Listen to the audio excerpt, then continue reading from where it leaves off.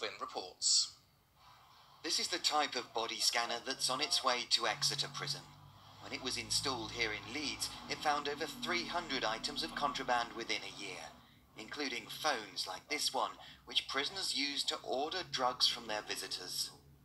Exeter's one of 16 jails that will get a scanner later this year, by which time it'll be 2 years since inspectors warned this prison had some of the highest levels of drug-fueled violence in the country. Why has it taken so long?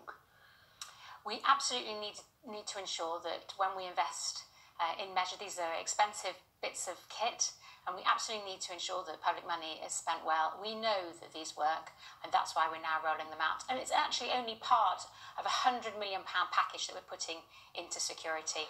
The Prison Officers Association says this is a long overdue investment which will help its members to regain order and focus on rehabilitation.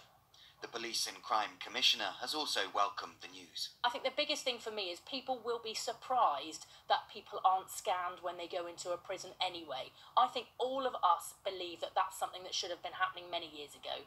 Not just because it's a violent or a high drug use prison, but because it's a prison. The Commissioner is one of those pushing for these scanners to also be installed at Dartmoor and Channings Wood. It's not clear when that might happen, but the Ministry of Justice says as long as it works, the equipment will eventually be put into most jails. Ben Woolvin, BBC Spotlight, Exeter.